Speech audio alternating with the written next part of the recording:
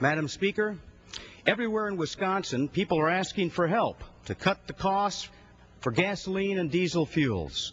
People are having a tough time just keeping their heads above water, paying 1 out of 4 of their paychecks for gas just to get to work. We must do everything possible to make certain gas and oil become more affordable.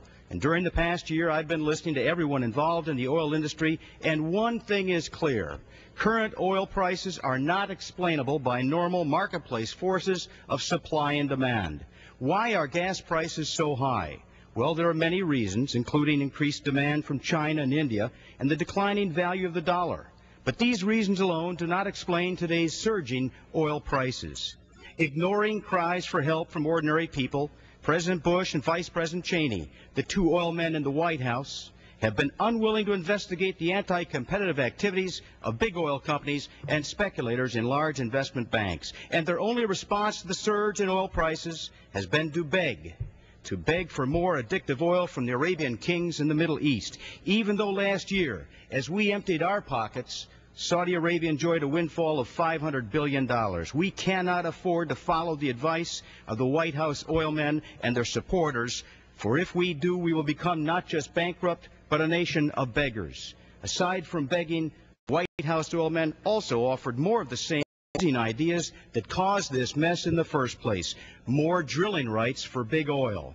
Their old school drilling idea is short-sighted, for it requires years, not weeks, years to pump, explore, refine, and deliver gasoline and diesel fuels. We need gas price relief now, not next year, and here's how we get started. First, we need leaders who will stand up to big oil and provide the necessary oversight to the oil markets to prevent speculators from manipulating prices for their own benefit. On June 23rd, just yesterday, an Oppenheimer equity research expert, Mr. Geit, testified before the Energy Commerce Subcommittee focusing on oil price manipulation. And his words, quote, "I believe the surge in crude oil price, which more than doubled in the past 12 months, was mainly due to excessive speculation and not due to an unexpected shift in market fundamentals," close quotes.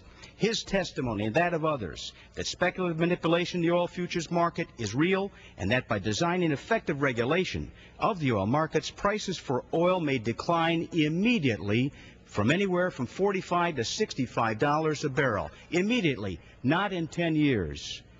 Based upon all the information available today, the first and best choice for Congress is to prepare appropriate legislative and regulatory actions, which, according to experts, will drop prices dramatically in several weeks.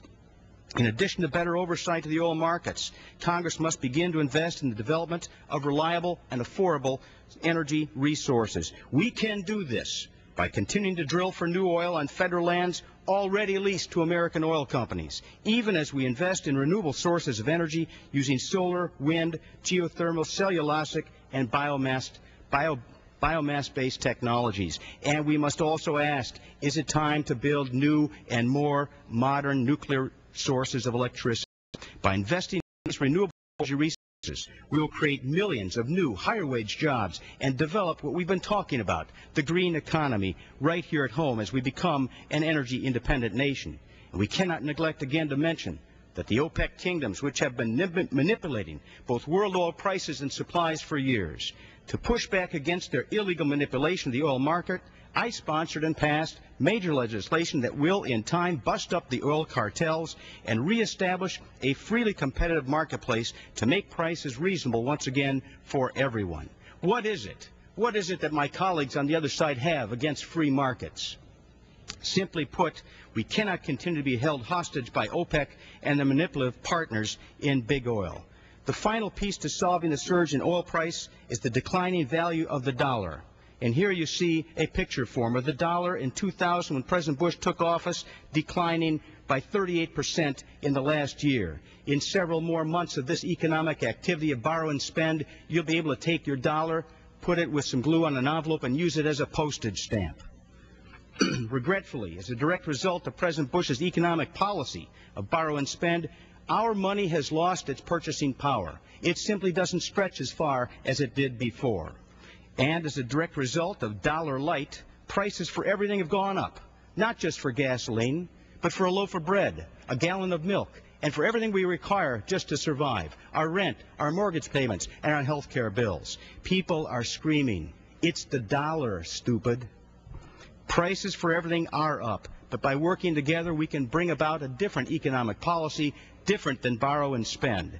We're working hard to bring about the changes we need, and by working together we'll become an energy independent nation and make available affordable energy for all of us. The gentleman